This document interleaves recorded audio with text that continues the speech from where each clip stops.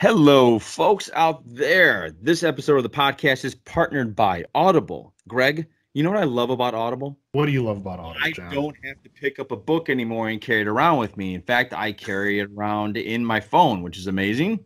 Yeah, absolutely. They literally keep thousands of titles right on your phone, accessible at any time when you're driving, when you're cooking, when you're mowing the lawn, changing a diaper, doesn't matter. It's all right there at your fingertips, John. They've got podcasts, they've got lectures, they've got some like health and wellness and like fitness series on there that if you just are looking for something to fill that gap, like you're not getting into a book right now, it's all there for you, man. If you're a member, Greg, what's cool about it is you get 3 titles per month. The first one, you can pick whatever you want. Like I've said, I'll probably start hitting up some of those health and wellness books. And then what's awesome is they have 2 Audible exclusives. Exclusives, folks. You can't get it anywhere else. It's true. That is very true. So if you guys want to get on the Audible train, you can go to audibletrial.com/JATG. That stands for Johnny and the Greg. Hook yourself up with a 30-day free trial. No promises, no nothing. If you don't like it, which I can't imagine you're not going to like it, you can cancel at any time. But the great thing about that is the books you get during your free trial, or if at any time, those books are yours. Like you get to keep them. You can listen to them nonstop, anytime, all the time. Sounds like a deal to me, man. So if you guys are smart, like I know you guys are, because you already listen to this podcast, sign yourself up, guys. What do you got to lose? It's 30-day free trial, and it's books, it's knowledge. Gotta drink it up. It is. So one more time, it is audibletrial.com/JATG.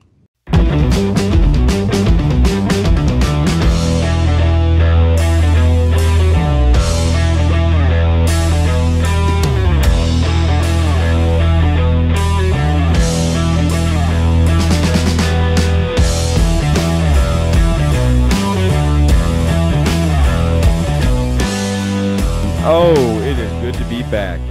That's the radio voice. That's how I would always come in if we were doing radio. Yeah. You know, be like, better than ever, back again, Johnny and the Greg. Here we go. I have an issue with radio voice versus, because I found out a guy that I knew in high school is now a DJ, and I like checked out a show. And every time he talks, he's kind of just really pronouncing a lot of his stuff. And I'm like, whoa. That is not well, how I think most talks. podcasts are knocking that out now. Yeah. Thank God. Yeah. I think it was Family Guy that did like a parody of that where it was like somebody like Danny and the Yuck or something like that. And they just kept going. They just kept doing sound effects.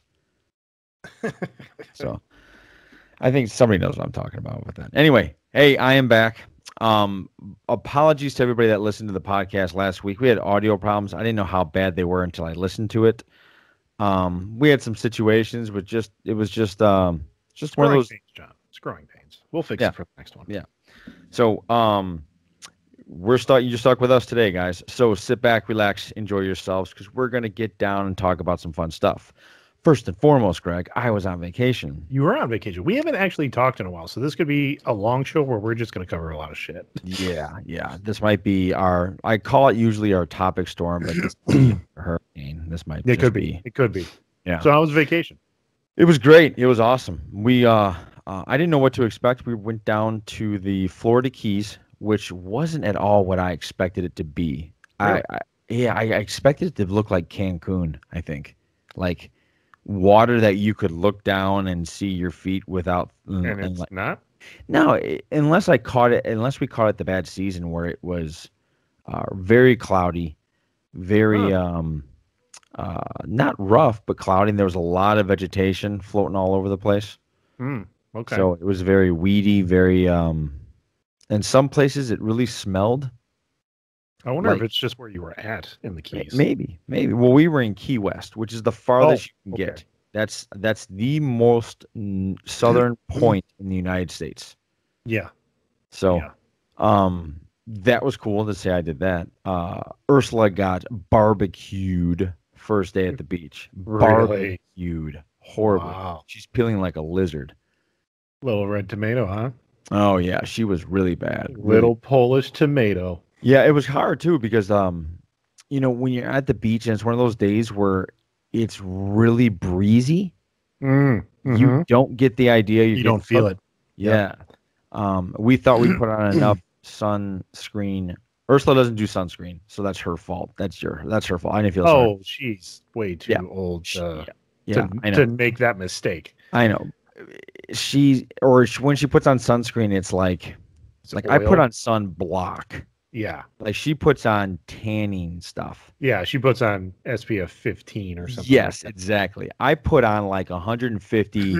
Don't touch me, like sun. Don't touch me, especially if I'm going to be out all day where the sun's reflecting off the ocean. Just looks like cream cheese going on. Just a nice layer of. Totally fine with it. Yeah. So, I don't need to look tan. I don't know. Did you ever feel like you needed to look tan? Not need. I was a lifeguard for half of high school, so I tanned up well. Right, but I mean, like you didn't physically go look for it, right? Like, no, the only time in my life where I said I need to look tan, and I don't know why I thought this, was for my wedding. So I bought a package of like 5 tanning sessions, and went to the awkward tanning bed. That. Yeah, it totally was. I mean, it is. They put you in this little like roofless room. Yep. And in the roofless room next to you is a naked woman. And you're just like, or okay, man. well, no, they were all women where I was. Okay. Did you go in naked or did you go in with underwear on?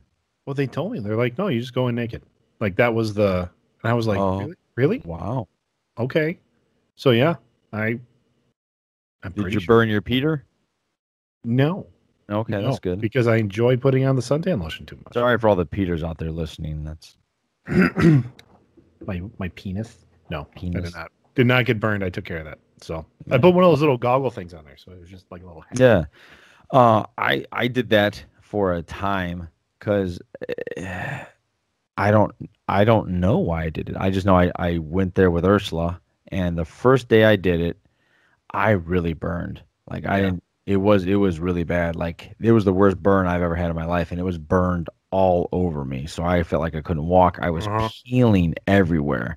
And I hear that's the worst thing you can do to your skin is burn it to the point where it peels off. That's the worst thing you can do to your skin. And it makes sense. But I usually get like one good sunburn a year.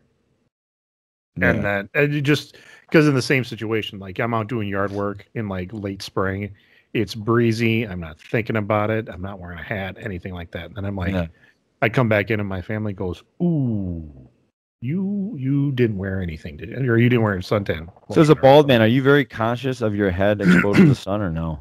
Yeah, I am. I mean, it's one of those things. All you need is a couple rounds of a sunburn, like a red top sunburn on your head. And you're like, okay, yep, I'm going to make sure to cover up or put on suntan lotion or something or sunscreen. Because, I mean, I even have like special stuff made for domers, bald guys that just spritz it on. So it's not like slathering it on. But yeah, I mean, and talking about peeling, I mean, when your head peels and you're bald, you can't hide that shit. I mean, you're just like flaking off in the middle of a business meeting. You're like, oh, that sucks. I can't do that. Yeah, that's true. Yeah, I'm peeling on one small part that I must have missed.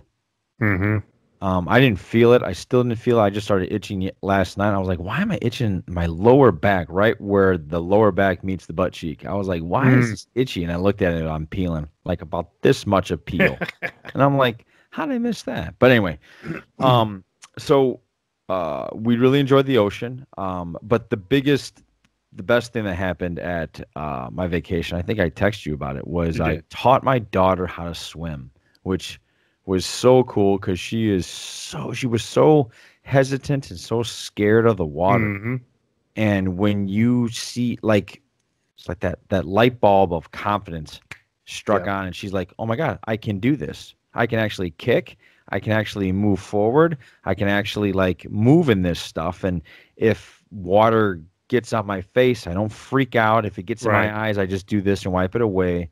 So that was probably one of the first I hope of many experiences I've had where I felt like an actual superhero and I felt like a dad. I felt like a real dad. Like, there's always those pictures or those advertisements or those movies or those shows where the dad's teaching the kid how to ride a bike. Yeah. Or he's teaching. That was a really cool moment. I was tickled to death. I was on a high, and it was really cool. It was really cool.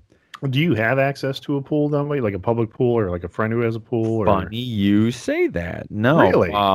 What happened was my aunt bought us one of those pools that are like 10 foot in radius and about 20 sure. deep. Like an inflatable kind of deal? Yeah, but it's super. It's like it's like once you put it up, it's up for the summer. And where are you going to put that in your yard? No, I don't think we're going to do it. I look at that and I see work. Well, yeah, any pool is. I mean, it comes with a filter, so I'm going to have to change the filter. I'm going to have to do all of this stuff that I'm not sure I want to do because she's 2 right now, right? Yeah.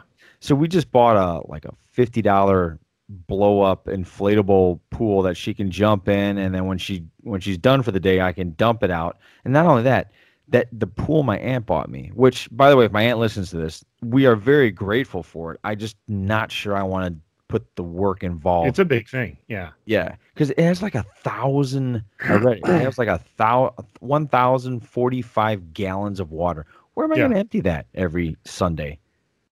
It won't be every Sunday. Like you're saying, you put it up and it's up for a long time. Exactly. And so either we put it up on our patio, which then takes up the patio, or we put it on the grass, which then kills the grass. Right. And you've been in our backyard. Like we don't have any other place to put it. Right. So I think we're going to give it back to my aunt, have her take it back. And we're just going to deal with the pool where, she's plays in it for 3 hours. She's done. I dump it down. I dump it out and I roll it up and we pull it out next weekend. No big deal. We had one inflatable one, and as I was mowing the lawn, I misjudged the distance that the exhaust shoots out, and it melted one whole side and just went whoosh, just down. I was like, okay, yep, all right. Oh, really? Yeah. So be careful of that. Yeah, I definitely will. I didn't even think about that. Mm-hmm. After that, it was just hard plastic pools. Yeah, like what's really cool in Florida? In Florida, they have lizards. I mean, I'm sure you know this. You've seen them sticking on the side of walls and stuff. But you took a picture and there is a big lizard like on your deck or something, right? Big iguanas. Yeah, big. I didn't know they climbed trees, which makes sense now. But I didn't know they did it. Like we walked out on the 3rd level, to go to the pool, and he's sitting on a pine. Pine. He's sitting on a palm tree leaf, like a branch. Mm-hmm. I thought, holy shit, he and they're big. Yeah. Very fast. Anytime I watch an animal move, I always think about like, what would it be if like we could move like that? Like the effortless, the speed that in which they can move from point A to point B, or how he can climb up a tree without any effort at all. That was cool. Having Gwen see these giant lizards was pretty cool. So, but overall, we had a great time. We you were there for a wedding. Yeah, we went to a wedding. Gwen had a great time being the flower girl and getting all the attention. You can tell she's already about like, oh, the spotlight. This is kind of cool. So she's starting to suck that up. But overall, it was a great trip. I just really enjoyed getting out of the house and being with my family and hanging out with our extended family. So it was a lot of fun. A lot of fun. What'd you do while I was gone? Same old, I guess. Yeah. Well, and you're sending me pictures of Florida, and it was like we had like another cold snap here. Oh, did you really? It was like highs in the 40s a couple times, and you're like, this sucks. Oh, when we came home, it was 42 and rainy. Yeah. That was most of the time you were gone, and then finally we kind of warmed up later part of the week here. But the wind has been really bad up here. Oh yeah, the wind's been horrible down here. It was like at one point I was watching the I didn't even know if you were back yet or not, but watching the weather, and pretty much right at that Wisconsin-Illinois border, it was like 40s and 50s up by us, and you guys were in like the 70s, like 60s, 70s, and someplace 80s, and I'm like, wow. So whatever that cold snap was, it came pretty sure from Canada, fucking Canada. But it just kind of reached down and then got to Illinois and said, "Nah, we're good." Yeah, that's weird. We were walking yesterday and the wind was so bad. Like I was getting pushed back. And I was thinking to myself, I can't remember the last time I got pushed by wind, by actual wind. You know, and it was funny too because we were watching Shadow and Bone. We just started 2 episodes. We haven't finished any of it yet, but we saw how there's these wizards or Grishas or something like that they're called. Grecians. Yeah, and how the first time you knew they existed was the guy was like, let's why don't you fight me? And then he started whipping the wind around. And I thought to myself, wind, who gives a shit? And then I got hit with a gust of wind yesterday and thought, whoa, okay, wait a minute, like kind of puts that in perspective. Have you ever watched Avatar, Last of the Airbenders from Nickelodeon show? No. I for some reason I can't I figured this out. I don't like the style of anime. Really? I don't know why. I don't like how they jump up in the air and it's like their paws in the air screaming for such a long time and then they come down. Yeah, it's not much like that. It's not like Dragon Ball. No. Okay. No. I haven't watched Avatar: The Last Airbender, but I saw the beginning of the movie, which I hear is horrible. Oh God, don't. I hear it's horrible, but I was like, okay, but I had to go somewhere, so I stopped watching it.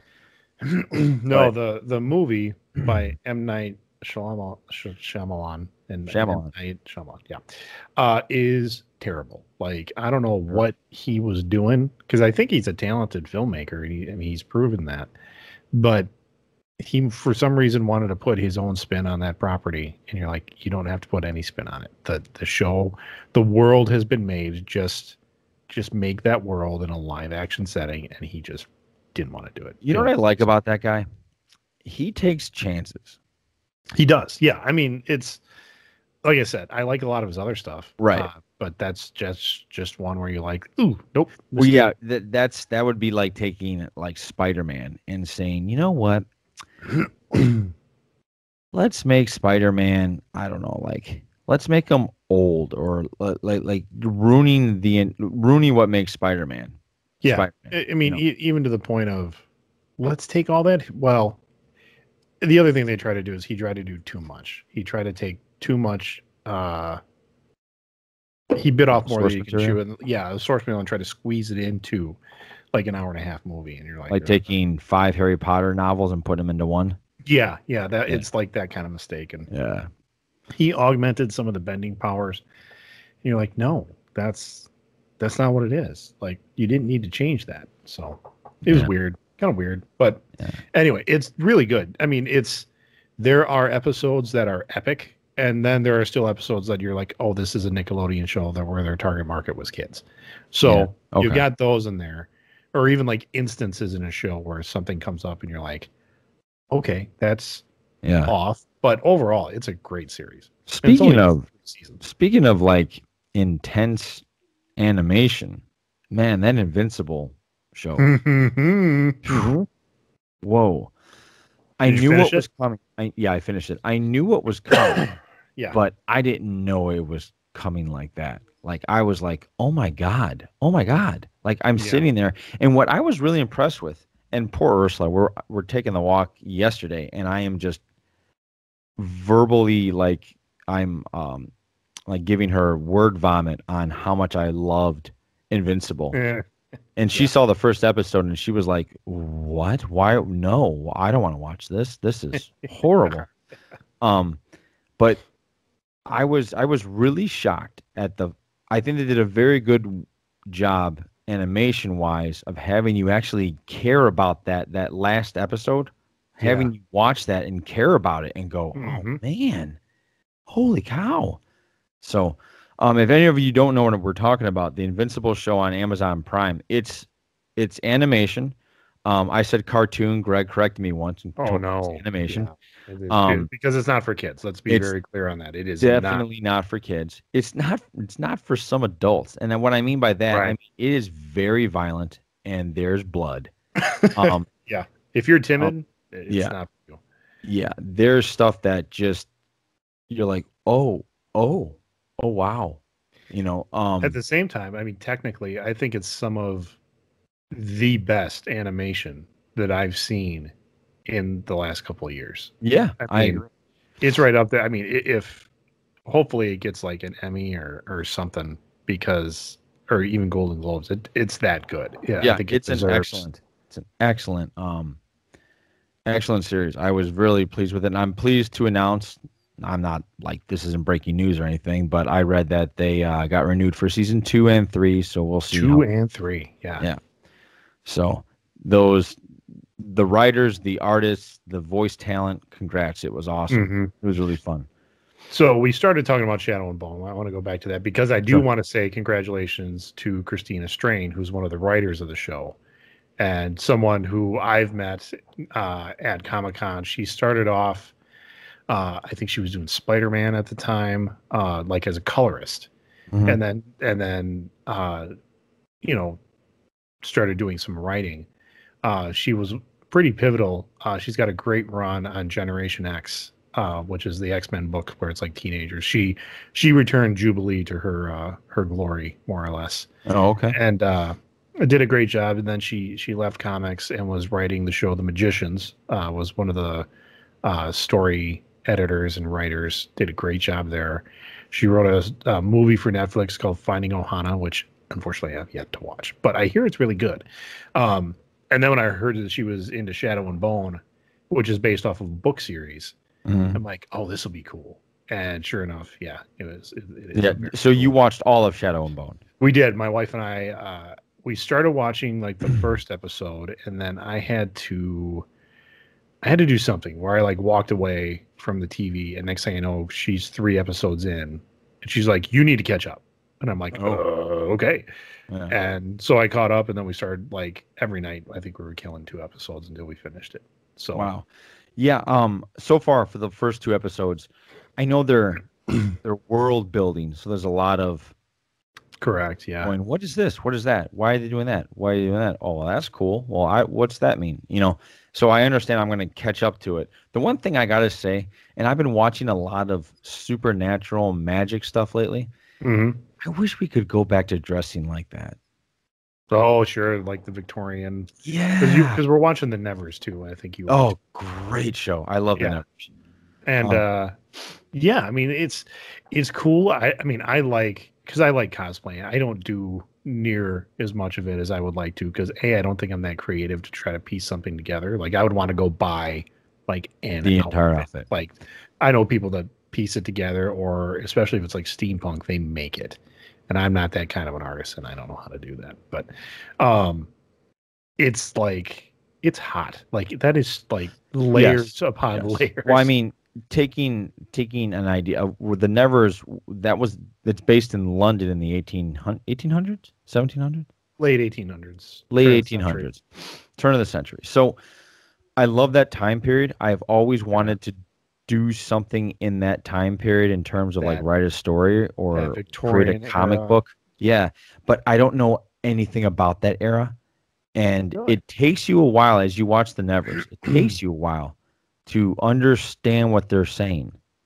You got to really listen to me. Yeah. For me, you got to really listen because they do it very well with the accents and the old English and Hmm. um it's hang on, we'll talk about the Nevers in a minute, but Shadow and Bone. Yeah. Um we're still we're in episode we just finished episode 2, so Oh, again, you we're got a ways. yeah, we're world build. How many is it? 8 episodes? 8 episodes. Yeah. 8 episodes. Have Okay. they made it to the ship yet? And the Veil, I believe it's called. Have they made it there? No, I don't know what you're talking about. Good, because I'm not going to tell you anything then, because Okay. I think it must be in the next episode.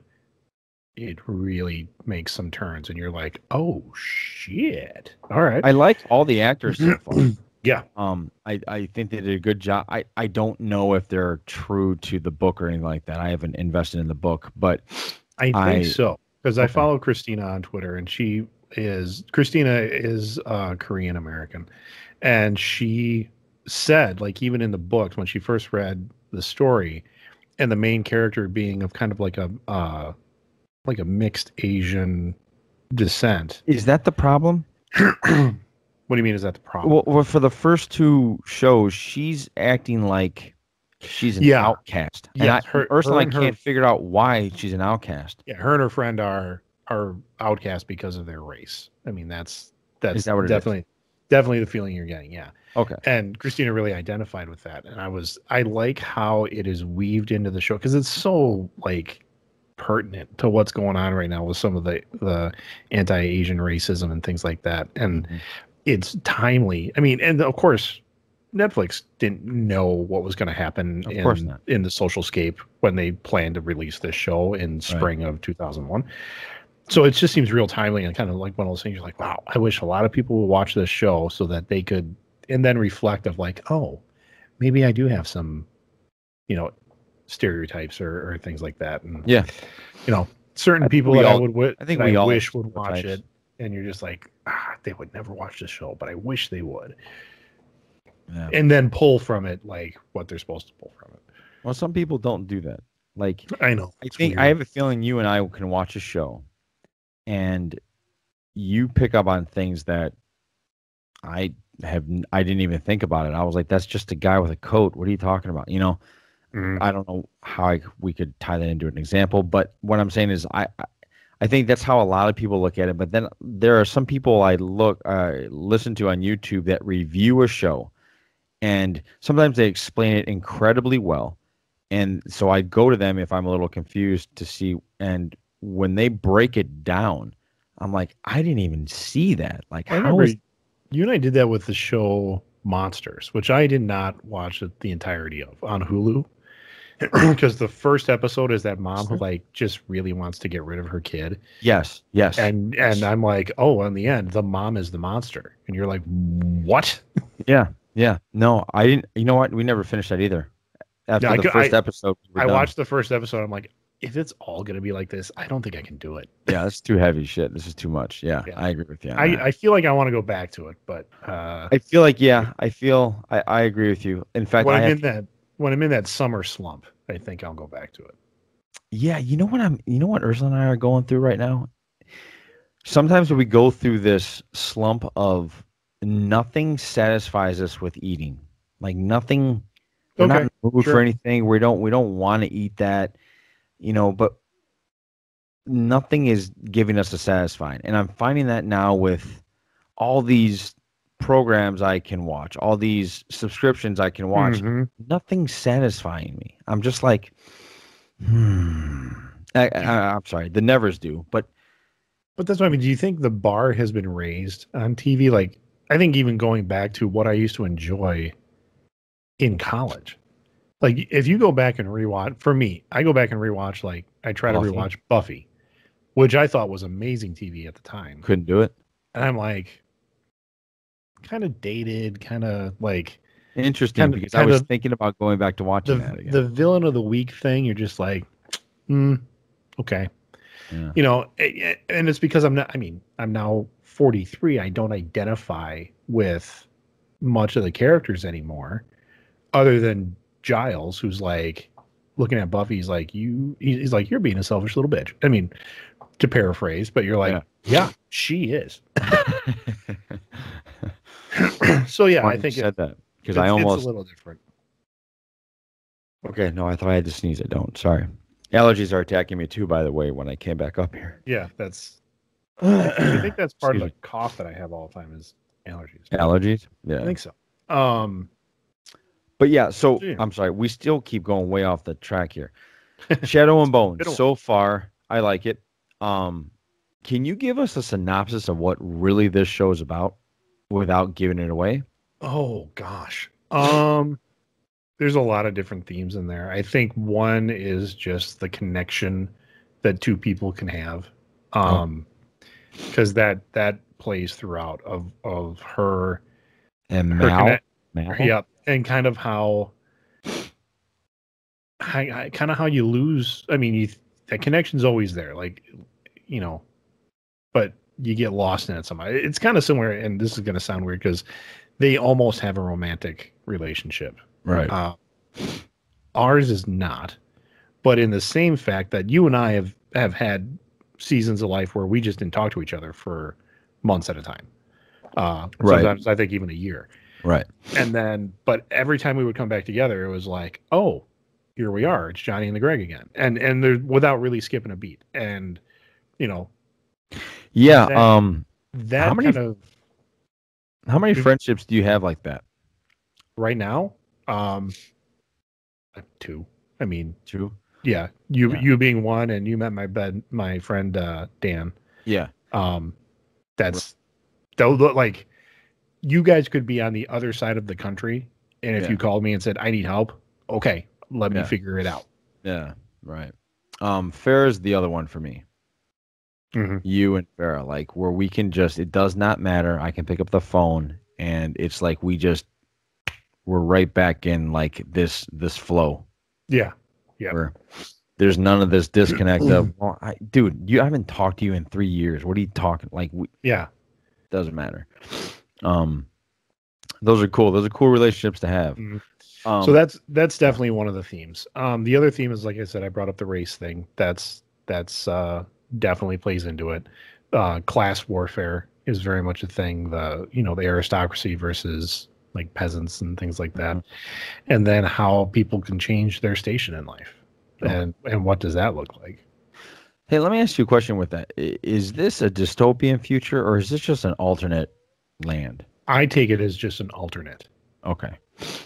Like, yeah, I mean, it's not Earth, like way in the past or way in the future. Right.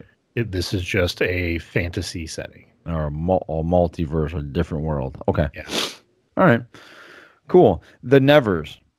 Yeah. If you guys haven't watched this on HBOMAX, and you guys are Victorian age, you're into superheroes, you're into powers, you're into a good story, actually. Mm-hmm. This is a good show.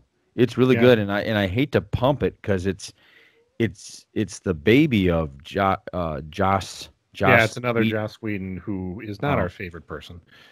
No, but he put together, which is weird too, right? Because the way I've heard he treats women, but he's always writing women as the heroes. Yeah, like it's he's empowering. Really odd. So he must have this love-hate relationship with his mother, I'm assuming. I don't know. I'm assuming that. But this is about pretty much it's about, women that get, not all, it's about people that get touched. They're called the touch. But there's this one scene in episode 3. It's the water scene. There's a water fight scene, water-based fight scene where a guy, his ability is that he doesn't ever break the surface tension of water. Right. So if you guys can imagine this, filming this. Now, if you do this in a cart, if you do this in animation, it'd be easy. If you did in CGI, it'd be easy. When they filmed this, and Ursula and I were so impressed with the fight scene that we watched the making of that fight scene. They have a little after. Yeah, and it was really cool. If you guys can imagine out there, the heroine is tossed into a river, and she's fighting a bad guy who does not break the surface tension of the water. So she's in the water. So he doesn't sink. Like he doesn't sink. He can't like turn the power off and dive into the water. He's just walking on the water. And if he falls, if he lays down, he's just laying on the water. Yeah. Yeah. So it's this really interesting, it's one of the, maybe I'm prisoner of the moment. I probably am. It's probably the most creative fight scene I've ever seen. Like in a while. Sure. Yeah. Cause if you guys haven't seen it, I'm sure they have it now up on YouTube. Go YouTube it. It's really cool. Mm-hmm. It's just cool. I'm not saying it's the best fight scene of all time, but it's a very creative battle. What I really liked about it is how within the battle, she starts off very much at a disadvantage. Yeah.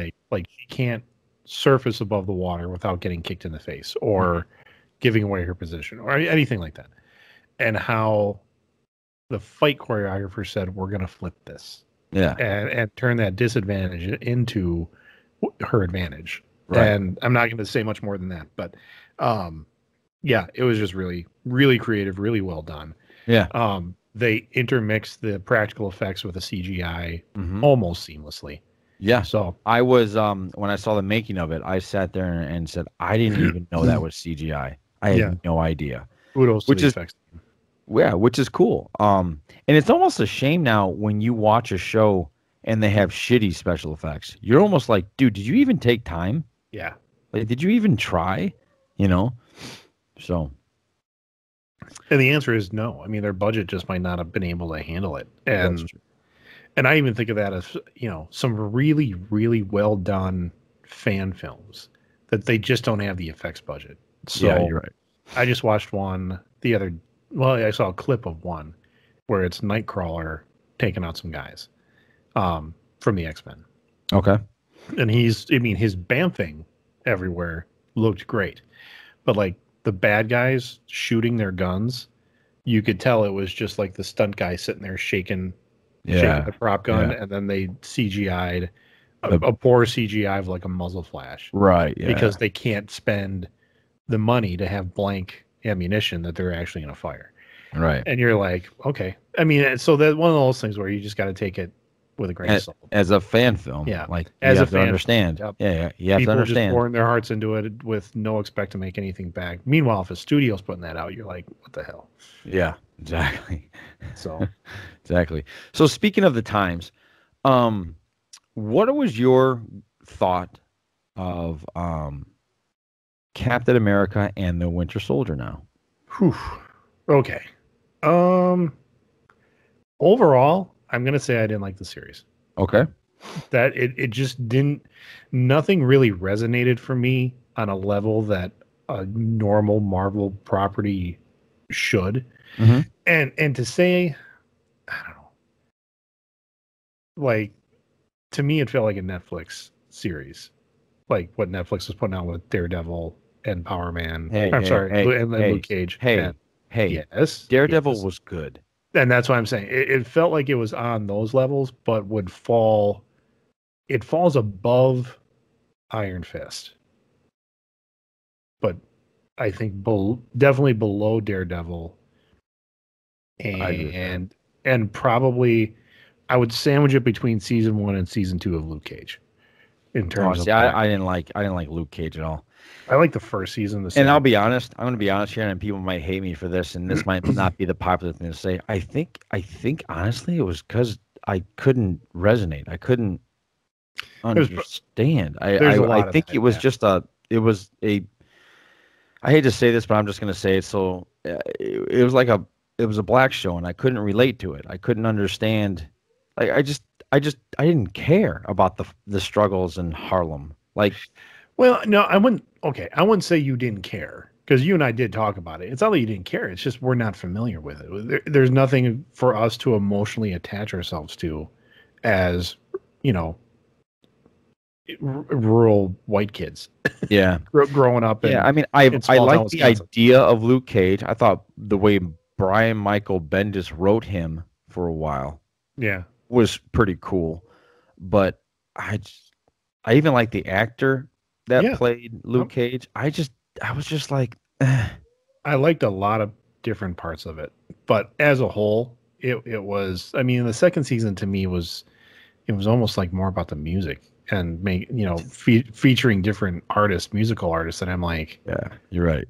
Is he gonna? I mean, I also kind of feel like when I watch some of those shows, especially like Luke Cage and especially Iron Fist, I feel like, okay, guys, we have 8 or 13 episodes. We got to stretch this out when maybe you could have told the story in 3. Yeah. Well, 8 episodes. Yeah. Could have been 6. Something like that. And I just think that's, And with Luke Cage, it was a lot of like, yeah, we know he's bulletproof. Can we get past him just walking in a hallway getting shot? Yes. Like we gotta do something different. Yeah. So anyway, Anyway, back to Captain America. That's kind of how I felt. I'm looking at it probably more as I'm hoping it's some kind of bridge to something else. Okay. Like as we get more, I don't think I don't think it's going to bridge into Loki, but I think it's going to bridge into like maybe Captain America 4 is a lot of people talking about that right now. I think it connects to Armor Wars that's coming out. Yeah, maybe that. Secret Invasion, and I think they're going that direction. I think what's happening is maybe the MCU is splitting into two stories that connect. I think WandaVision and Loki and Spider-Man and kind Doctor Strange. Yeah, that's all going to connect somehow, some way. And I think the other direction is going to connect a different way. Maybe. So, I don't know. It's all speculative, but right now, if it doesn't bridge to anything, I'm just going to be disappointed in the series. And if I see it as a bridge to something bigger, I'll go, yeah, okay, sure. I guess that we had to see that, like the ending, the post ending where we're introduced to U.S. Agent. Mm-hmm. I think you were right when you said there's probably going to be a Thunderbolts piece coming up or something akin to Thunderbolts. And if you don't know what Thunderbolts is, it's like Black Ops Avengers with heroes that are not heroes. I mean, it's not the Suicide Squad, but it's ish. It's Suicide Squad ish. Yeah. My thoughts on it. I always judge it off of basically, am I going to watch it again? I'm never going to watch that again. No. I have no interest in it. There's not really an action scene I want to watch again. There's not really a moment that I'm thinking, oh, I want to watch that again. That was cool. Nothing. I was very disappointed in the final fight between Sam Wilson and Batroc. That could have been awesome. The 5 minutes with Batroc and Captain America and Captain America the Winter Soldier was way better. Yeah. Yeah, it was.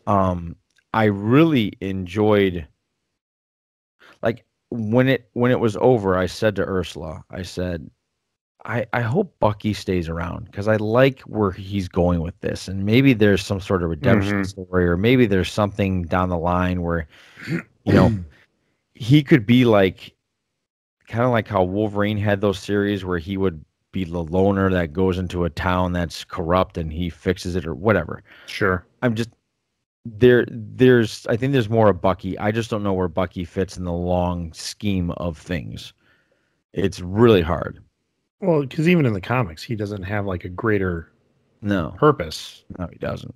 I think it would be cool if you saw what Bucky did, all the secret missions he did, like maybe he had to hunt down Black Widow one day, or they say, but he'd be the bad guy, and they don't want to do that.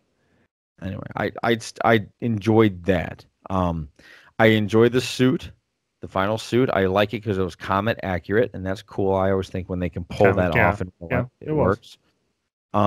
It works, but then at the same time, like, because we were watching it with my kids, and my son looks at me, he's like, "Wait, Wakanda made that for him?" I said, yeah. So they fixed his wings, but the best they could do was like a leather suit. Like the first suit in Black Panther was more advanced than what they gave Sam. Like they couldn't juice a brother up and give him like a better suit than just leather and wings. And I'm like, it's a good point. He's got a good point. Well, maybe they were maybe there's like laws, like you can't, everything the Black Panther has in his suit, you can't give that to other people. I don't know, but he made a very good point of like, they're just as advanced as Tony Stark, right. They could have given him more than just the leather and repaired the wings. Yeah. I thought when he saved somebody from a helicopter crashing on them, that was a cool moment. But it was a moment. It was like 2 seconds, but it was cool. But overall, I'm going to probably watch WandaVision again, to be honest. Probably going to watch that again. I don't think I'm ever going to watch this again. Unless there's something like you said, that connects it to something else. I think taking Sharon Carter and turning her character the way they turned it, okay, I'm cool with it. Let's see where it goes. it doesn't bother me. I don't know anybody that's a diehard Sharon Carter fan, so I don't know if anybody's Well, like really Sharon upset Carter about in the comics was dead for decades. it. Like, yeah. I mean, it wasn't until Ron Garney and Mark Waid brought her back in like the late 90s that she came back. And she came back with like that big 90s hair, just woof, just Yeah. curls down in the middle of her back, and Cap's like, Sharon, and you know, but that was like she was dead and like had no bearing on anything. And then they made her a major character with kind of a dark side. And at the end of the first Civil War run, where Cap gets assassinated on the Yes. steps of the Capitol, Sharon Carter's the one that shot him. Right. And you're like, okay, well, where are they going to go with that? Yeah. I guess the biggest question is, who was she talking to on the phone? We can throw out a half a dozen things, but the one thing it probably isn't is Mephisto. It's probably not Mephisto. I don't think it's Mephisto. And I don't think it's Logan in Madripoor. No, I don't think it's Logan either. Anyway, yeah, I think it was meh. One plug. My wife loved it. Oh, really? Loved it. She was like, "It's great." She goes, "That's great. I love Bucky." The only thing she had a problem with Sam's outfit was she goes, "Why is this top of his head exposed? Why didn't he have a helmet on or something like that?" It's true. And you went because he didn't in the comic. I was like, "All right, yeah." One plug I want to make for a movie we just watched on Friday. It came out on Netflix called it's the Mitchells versus Aliens or something like that. Yeah, robots or machines. Robots versus Mitchells. Yeah. Oh shit, I can't remember the name of it now. It was supposed to come out in theaters, and then COVID hit. Yeah, and then, the animation looks great. It's from the same people that did Spider-Verse. Yeah, the Spider-Verse, and from the same and Cloudy with a Chance of Meatballs. Okay. So that level of zaniness in a family comedy, and it it hit us on a lot of different levels, in that like the son is a big dinosaur fan. My son is a big dinosaur fan. Katie, the oldest, Mitchells versus the Machines. Katie, the oldest, that's like going away to college, like is an aspiring filmmaker and did like puppetry and stop motion animation. Oh, okay, cool. My daughter did the same thing. Her name is also Kate. So it just hit like some pieces. Right. And it was just so damn funny. Was it? Good. I'll watch it then. You are definitely going to watch it. I think I'm going to insist that you watch it, because it was just phenomenal. It was really good. Yep. Yeah. Okay. So I will definitely on the jump. You know, it's really hard right now at the age of 2. I'm talking about Gwen, my daughter. It's really hard to watch some of these shows. Like, you can blaze through what do you call it? Shadow and Bone, and you can blaze through some of these shows. I can't. Like, there was, what show were we watching? We were watching a show where something really, we were watching The Nevers. And all of a sudden, we thought our daughter was just doing something else. And she comes up to me and she goes, "Is he dead?" And I was like, "Oh, no." Oh, no. Like, you know, and it just, and not only that, like Shadow and Bone, that's something for me. I have to actually pay attention, because they're using words that aren't actually like it's not like, oh, he's a magic user. No, they're called Grishas, and I need to know what that means. Correct. And I need to know who, I think his name is Pecker Robbins or or something like that. Like, I need to listen to this and understand this. And when she's in your ear talking to you, like, watch me do this, watch me, okay? Watch me jump on the couch, okay? Watch me jump on the couch, okay? And she just keeps going. It's like, okay, I gotta pause this. I can't watch this. I gotta watch her. Like, I'm definitely at a different stage than you are. My kids, like, they're watching all their own stuff, and we do force, like, no, we're gonna watch this show as a family. Like, and it's not every night, and it's not every show, because I mean, I remember having to sit down and watch what my parents watched all the time, and they did watch like prime time and it was with us, but Cheers and and you know, Dad, 6:30 every night, Dad had to watch MASH, like had to, and so you find out it's actually a really good show, but not when you're 8.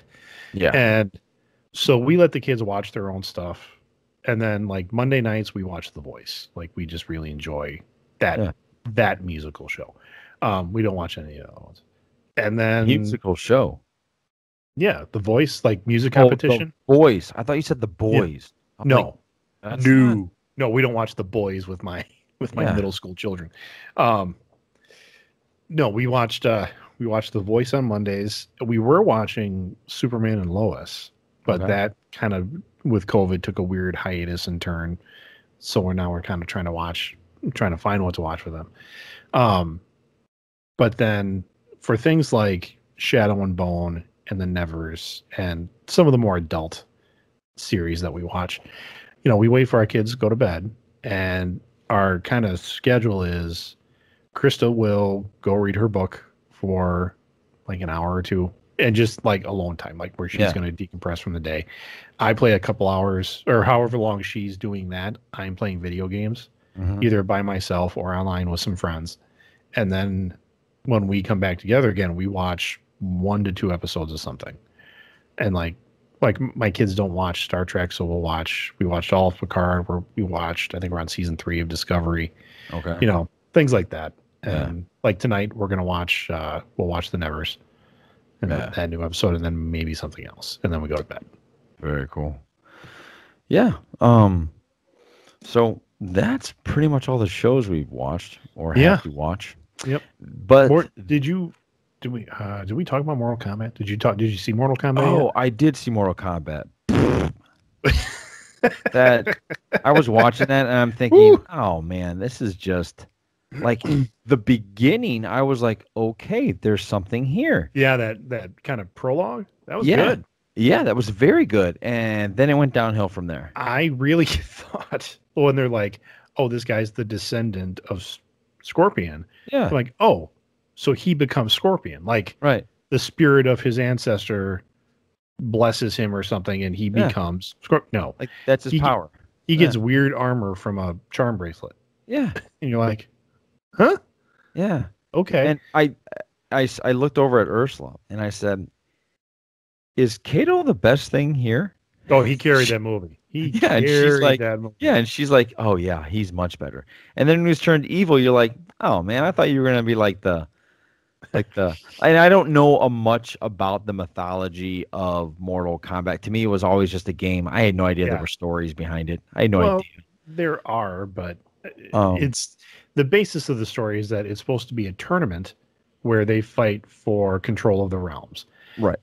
There was never a tournament in this movie. Like, they never got there. It was just about the evil wizard Shang Tsung cheating. Yes. And all of a sudden it's like, hey, Earthrealm won Mortal Kombat. I'm like, how? There was never they never got to the point where there's a tournament. You're right. That's what Ursula said. She goes, everybody's dying. Like, when's the tournament? I said, I think this is the tournament. Yeah, it's like when I saw Jax fighting whoever, where he crushed his head. Yeah, and I'm watching that. I'm like, well, that's a stage right out of the video game. Yeah, and I'm like, oh, he might uppercut him and he's going to land on the spikes below. That didn't happen.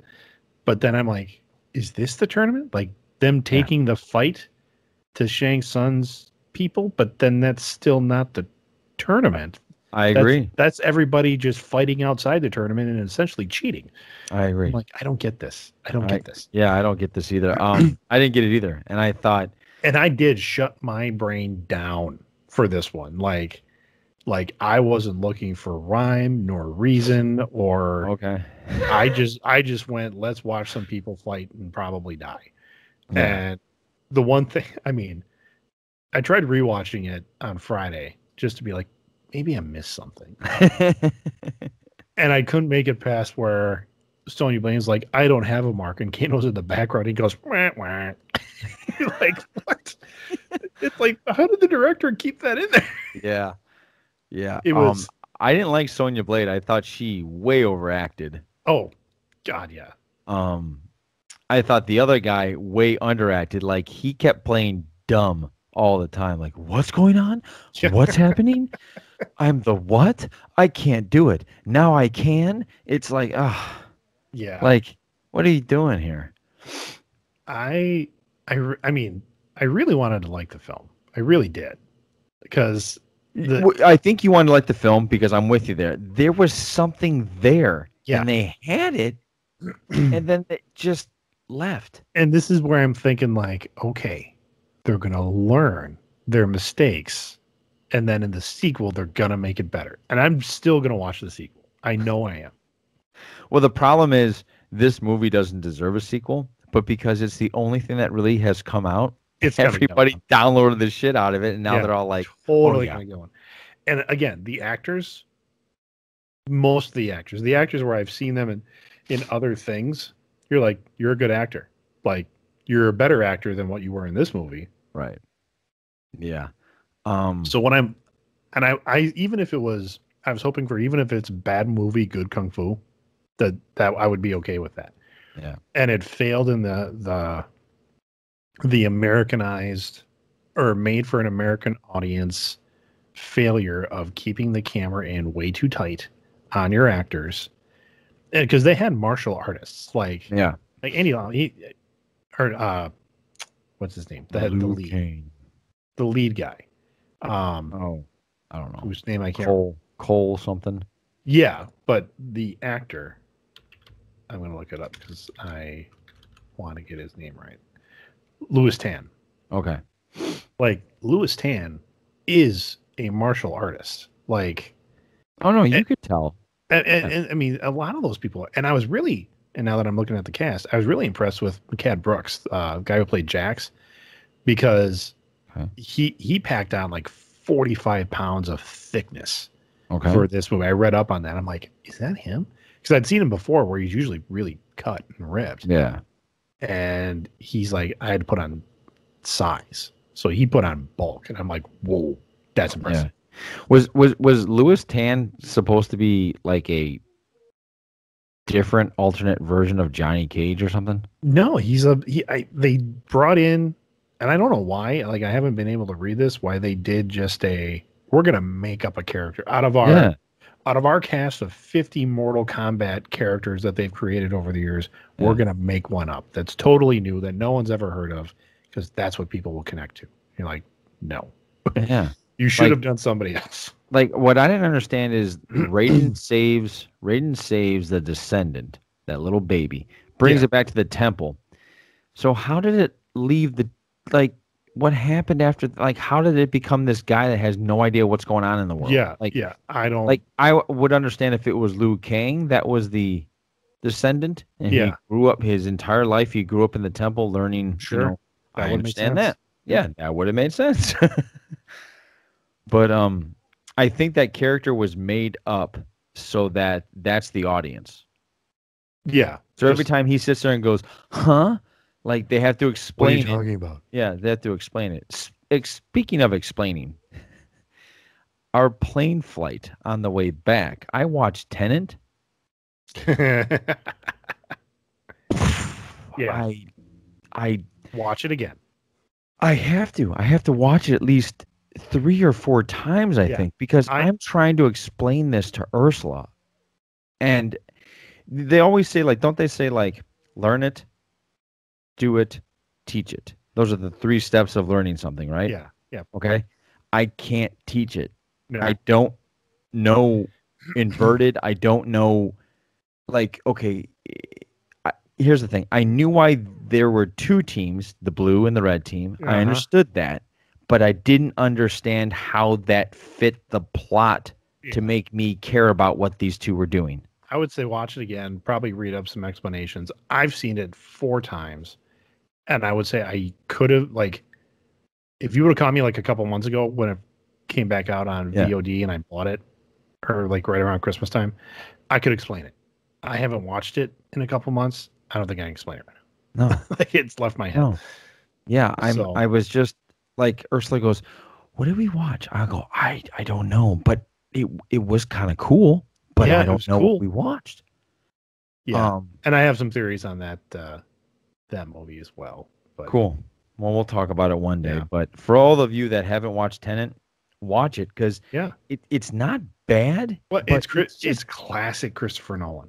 He's fucking with time with great characters, and Yeah. Yeah. And he really makes you have to think. Like, and usually, look, I can follow time travel movies. I can follow paradoxes. I can follow multiverses. This one had me spinning, going, okay, I still don't know how you caught the bullet. I still don't understand how your gun's catching the bullet. I don't understand what's going on. There was a fight scene where one guy's inverted, the other guy isn't. So there's this reverse, and it's cool to watch. Yes, very creative to watch. Very creative.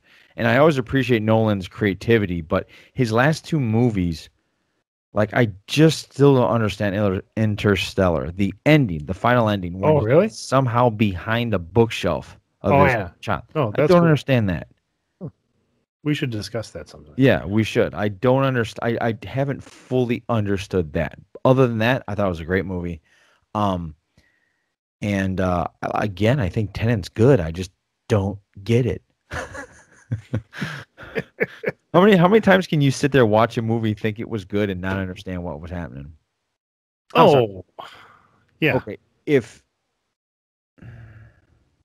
I understand 50% of the movie, and that allowed me to follow it, but I feel like I couldn't really appreciate the entirety of the movie because I couldn't understand the other 50%. Well, and that makes sense. I mean, they didn't go into certain things like the machine, like, oh yeah, who made it? Why did they? I mean, they kind of did, but it's kind of lost. I mean, by the end of the film, when they're splitting it up, and you're going, wait, who made that? Why did they make it? What are we doing?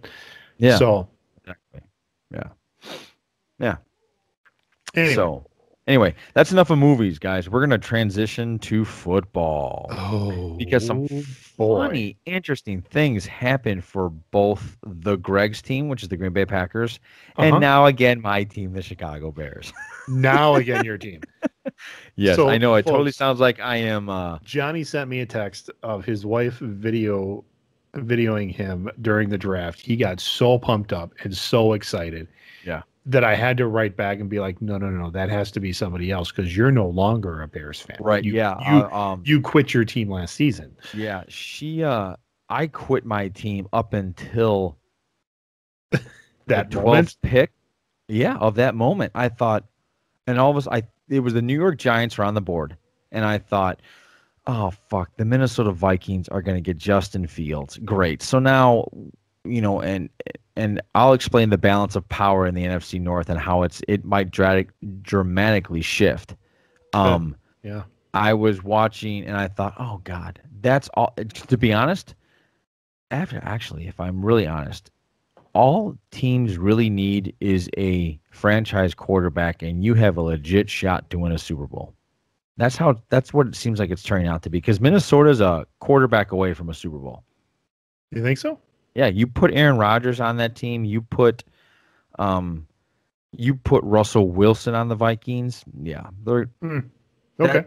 That is a team that is consistently talented, and they just don't. They're not talented at the position. But anyway, so right around the 12th pick, I'm like, I think the Giants are going to go defensive, and all of a sudden I see the Chicago Bears have traded for the 12th pick, and I went, no.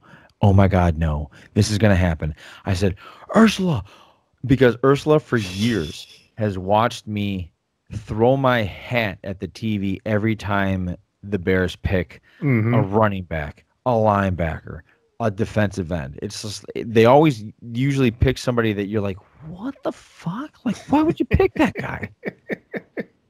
And this year, they picked probably the second best quarterback, if not the first, of this draft class. Yeah. And I was like, holy shit. Now, there is that other part of me that's going, oh, they're going to fuck this up, though. They're going to. Who's the name of the quarterback again? Justin Fields. Justin Fields. Yeah. So and I did that for the sake of our listeners. I actually did. Yeah, sorry about that. Yeah. Well, actually, you know what? I've been looking at our listening, the people that listen. A lot of Illinois people listen to us. So yeah, that's true. So party on, Chicago. I had a drink that night. I was like, oh my God, they made a great pick. I didn't even care about the rest of the draft. I was like, holy shit, we might have gotten the guy we've been waiting for 20 years. Could be. Yeah. Could be. And we'll see. Meanwhile, so let's talk about your guy. Yeah. The night before, and this shouldn't be news to anybody, but the night before the draft, Aaron Rodgers is like, I want to be traded. I don't want to be here anymore. I'm taking my football and I'm leaving. And everybody was like, and here's the thing, and this is what shocked me the most. So the night before, my initial thought was, this is just NFL psychology. They're saying, because now every team, if Aaron Rodgers says trade me to another team the night before the draft, every other team that would want him would be like, oh my God, what kind of deals can we make? So now they're wheeling and dealing, trying to set up packages and call people and do stuff rather than focusing on their actual game plan. Mm-hmm. That was kind of my initial. I'm like, that's why they're doing that. Or for those who needed a quarterback, they were sitting there saying, okay, what can we do? Yeah. So that was part of my initial thought. And like in last year's draft, where the Green Bay Packers, their first round draft pick was Jordan Love, a quarterback. And Packer Nation was like, are they stupid? Why would they do that? And it was like, they were mad at Brian Gutekunst. They were mad at head coach. LaFleur. They're just pissed off at the entire front office and the coaching staff. They're like, you're screwing yourself. Why would you draft a quarterback? And so they were mad. This year, when Aaron Rodgers says, I want out, those same people are like, fuck him. Let him go. Big crybaby. You don't want to be here? Get out. And some people were saying that just on his reactions. And some people are like, good, let him go. He can't perform. He's taken us to the championship game twice, game away from the Super Bowl. He can't fucking close. And I'm just like, these are the same people that were just like a year ago at the draft going, well, we got to keep Aaron happy to keep him here. Oh my God. And this year they're like, screw that guy. And I'm like, so many people did a 180. And to the point now, if you want to know, there's a lot of 180 going on with this draft. It is. My feelings in general. Yeah. What do you think about this? Oh, I want him to leave to watch the chaos happen. It's a little. You're a Browns fan now. Well, I'm not even that much of a Browns fan. I don't even know who they drafted, but yeah. But just watching, just to watch that shit show unfold. And it could be great for the Packers. Like if Aaron leaves and like that changes the salary structure, everything else, we bring in some great people. I don't believe that Jordan Love is going to be a terrible quarterback. He's not going to be Aaron Rodgers great. He's not going to be Brett Favre great, especially not right away. But, Packers are serviceable. Yeah, Packers have had good quarterbacks for 20 plus years now. Yep. To be honest, Greg, you don't know what it's like to not have a good quarterback unless one of them are injured. I do, but like not too far behind me does not. Right. Like that's true. I remember Mikowski. Yeah. I remember Mikowski. I remember even the guy that was after him. No, far before him. Before him. Yeah, whose name I can't remember. But I remember the shitty years of the Packers. I remember them being the losing team and everybody just hanging on to that. Nope, we won the first Super Bowl ever. We are first two. Yeah, that was the holding on to that legacy. Yeah, just with both hands, just trying to maintain that we were great. Bear fans do it with 85. Yeah, absolutely. It makes sense. Whatever. But I want to see that happen of like just the uncertainty of a team where now everybody's like, we don't have Aaron anymore. What do we do? And watching that unfold. The old man in me, and I'm starting to either embrace this or just understand that this is what's happening with me, is very much like you diva. Yeah. Yeah. And I don't know if that's fair because Tom got kicked out. They thought he was washed up. So Tom Brady's a different story. But I've always thought there was something about Aaron that rubbed people the wrong way. There is. Yeah, he's that guy that even he would upset his best friend. Yes. I think, all right, we're not going to bring up his name, but we have a mutual friend where it's not common for us to look at somebody else and go, well, he's kind of an asshole. Uh-huh. Uh-huh. Right. Right. And I think I think Aaron's a lot like that. I think Aaron's a lot like his best friends even sit there and go, dude, you're kind of a dick. Or dude, let that go. Like, my God. You know, when Favre's book came out and you hear about like what was the beef between you and Aaron, and everybody thought it was Favre just kind of not wanting to give up his youth to the young guy. Right. But then you find out that Rodgers, like their very first meeting ever, he walks up to him and, you know, Favre's sitting by himself at a table, eating breakfast, reading the morning paper, getting ready for practice. And here comes the new guy who sits down, kind of like slams his plate down. And he's like, hey, old man. Yeah. And you're like, fuck you. Yeah. I mean, we're talking about testosterone. Testosterone. Yeah. Like, for sure. Yeah. And I think you're right. He just rubs people the wrong way. And I think that ends up like he's that one guy where he at the press conference, he could have sat there. Because I think this all boils down to him not believing in this coaching staff. And I've heard the latest now that Aaron wants the general manager gone and then he'll come back. So no shit. Yeah. So he's really pushing himself now. Yeah. And I think they're going to say one of two things. Well, guess what, Aaron?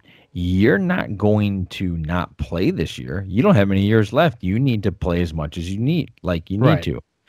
I've heard people say that Aaron Rodgers is then going to sit there and put up the finger to both of them and retire for a year and host Jeopardy and make more money at Jeopardy than he would playing in the football and then go back to a different team.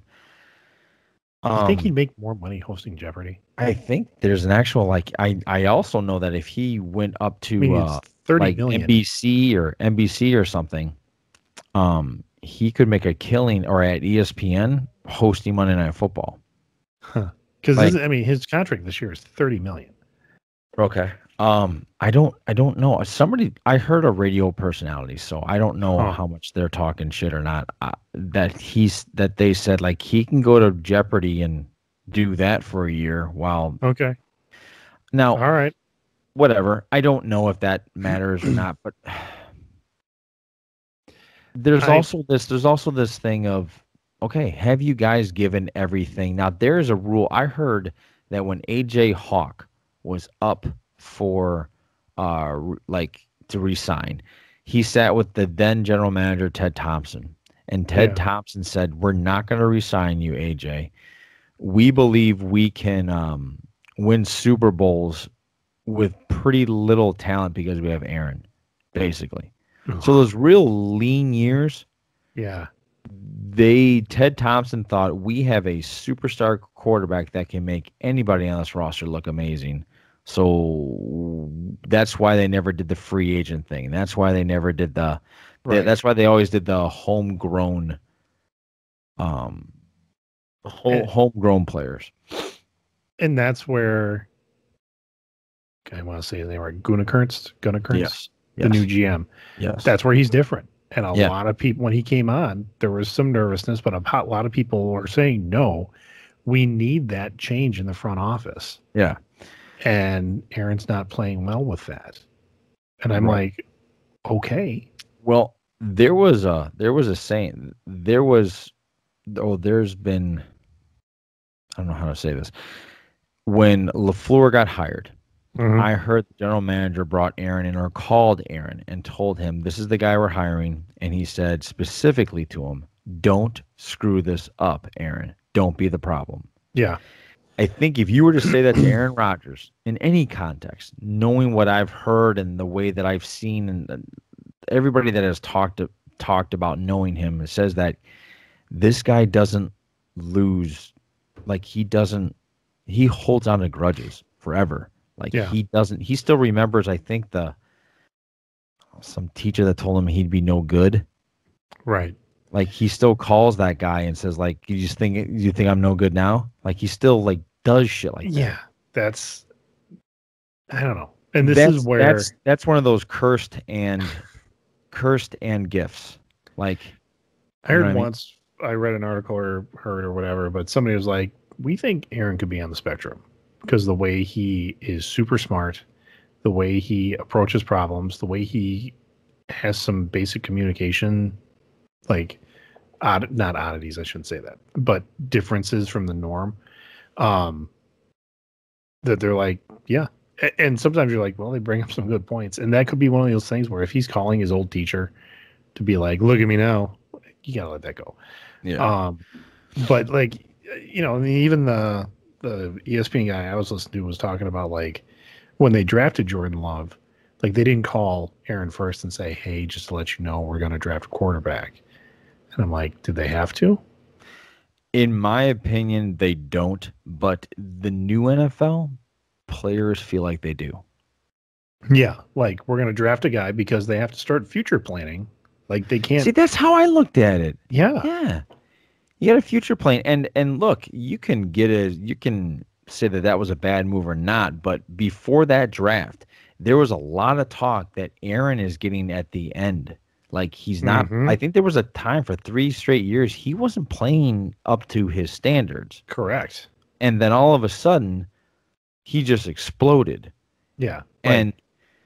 But even with that explosion, yeah, and as great as it was, we didn't make it to the Super Bowl. Right. But you made it to the NFC Championship game. You made it there two years in a row. And we lost. Yeah, and you lost. The first one you just got run over. Your defense was not ready for that team. And I'm talking about the 49ers. Who also got a cool quarterback, so I'm excited about both teams. Anyway, but this one, I think this one hurt because it was in Lambeau Field, and all Aaron Rodgers ever talked about was if I just get my team to play in the NFC Championship game in Lambeau, that's a lot, right?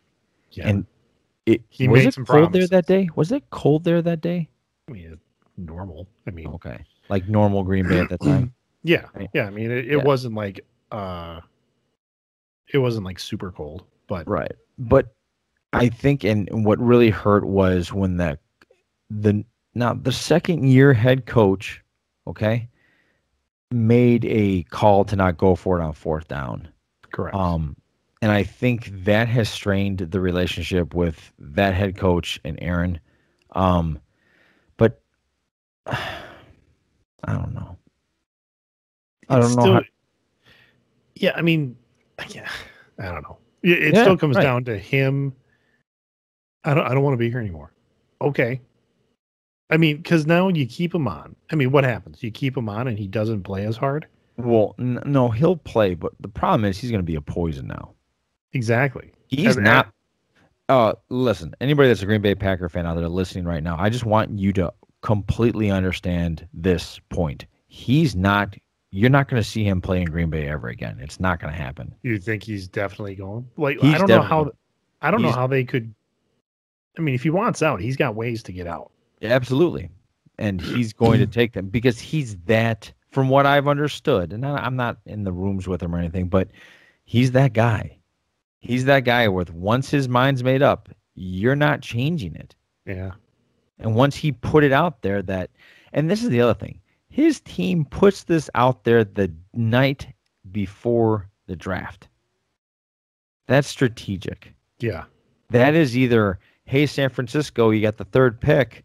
Trade me for that 3rd pick to Green Bay, and we're golden. Because I heard he had 3 teams he wanted to go to: the Niners, because he grew up a 49ers fan, and they're a quarter. I mean, if he's on that team's going to the Super Bowl. Niners, Raiders, which I don't understand. And Broncos, which I understand the Broncos, but I don't understand the Broncos because there are 2 really good quarterbacks in that division with Patrick Mahomes and the new guy, Justin Herbert. So, like, that's a really tough division. You want to go to a place where at least your division's a little easy, you know? I don't know. So what do you think? You think he's going to be a Packer? No, I don't. I mean, and I hope he's not. Because part of me, for me, it comes down to, you're being a big baby. I mean, that's kind of the first. Okay, are we being old? Partially. I think partially, but partially is the anarchist in me wants to see it happen. I mean, we've really always. Odd. So you're rooting to not have him back just because you want to see a fire? I want to know if rooting would be the word I would use. Where I'm just kind of because I think if they try to work it to where he does stay, and you're right, he's going to be a poison in the locker room. He's not going to be a team leader. And what I've seen from his personality, I don't think he's going to play that hard. I don't think he's going to try to, light anything up or be a highlight reel. He's not going to take the chances. He's not going to try to make the tough throws. He doesn't want to take the Packers to the Super Bowl. I mean, because is that going to be the story? He has to leave and then he takes the Packers to the Super Bowl the next season? No, that's never going to work. Think of a big fuck you there. I took you to the Super Bowl. I'm out. Well, fine. And then, yeah, but again, and I don't think he's going to deliver on that anyway, because he doesn't. And that's my biggest problem when people want to tell me he's the greatest ever. And I'm talking to you, Josh Howard. He's not. It's that personality has something to do with it. Yeah. Okay. It just does. I'm sorry. He's without a doubt, though, the most talented man I've ever seen throw a football. Really? You put him over Tom Brady? Well, talent-wise, yes. But Tom has intangibles that are off the charts. Yeah.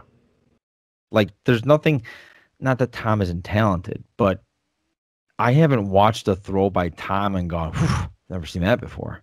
Right. Or I've never seen Tom make a throw and go, how the fuck did he do that? Mm-hmm. I've seen Tom make 1,000 throws that look so boring and so fundamentally perfect that they're boring. That's the one thing nobody ever tells anybody. Fundamentals look boring. Yeah. They do. They look boring. And you're like, ugh. Tim Duncan. Nothing exciting about this at all. Yeah. Is a basketball player for the San Antonio Spurs. He's retired now. He's probably going to go down as one of the greatest power forwards of all time. Mm-hmm. And his nickname was the Big Fundamental. Nothing he did looked exciting. It didn't look graceful. It was just fundamentally perfect. Mm-hmm. And you're like, ugh. And that's where Tom is. Tom's just fundamentally perfect. He's not going to wow you. When he's going to wow you is, how the fuck did he pull that out in the last minute?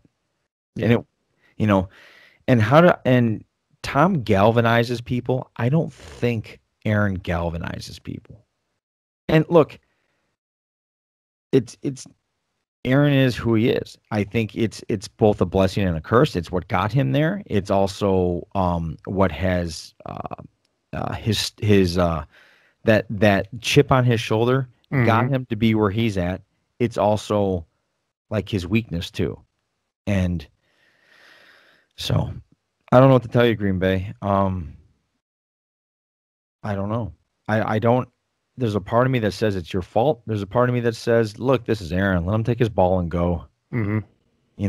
And Green Bay will be around for years after Aaron Rodgers is just a bust in Canton. But anyway, to me, this is almost like deja vu. It's the same thing with Brett Favre. Yeah. They wanted Brett Favre to get out of there, and he was like, no, I'm not leaving. Or I think his biggest gripe was, well, you say I'm no longer good, then why won't you let me go to Minnesota? That's why I had to go to the Jets. Yeah. So, all right. That's it, man. I think we're good. Yeah.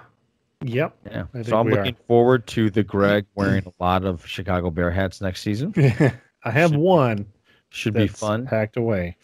Yeah. So, all right, guys. Thanks for listening. We are back. Hopefully next week we have a guest. I'm pretty excited about. We'll get him working on it. Yeah. Working on it. We're working on guests, so hang in there with us, guys. Thank you for listening. Throw this out there before we go off. Is there any, for the people that do listen on a regular basis, is there a profession, a certain individual or somebody that you would want us to get on the show? And then we would work to get either that someone in that job or does that thing, or even just a particular person. Yeah. Like, we'll reach out to them and see if we can get them on. I'm working my tail off to try and get some sort of stunt professional on this. Because I think talking about the unsung heroes of action movies, action scenes are those guys. So, again, we were watching the stunt woman in that Nevers shoot that water scene. Yep. It's incredible. So, yeah, so that's a good thing. So anybody else out there that you want to hear us talk about, or hey, you guys used to talk about this, or you guys, we don't want you to have this person back on, please let us know. We'd love to make you happy. So for the Greg, this is Johnny. Everybody have a great weekend. Podcast out. See you later. Yep.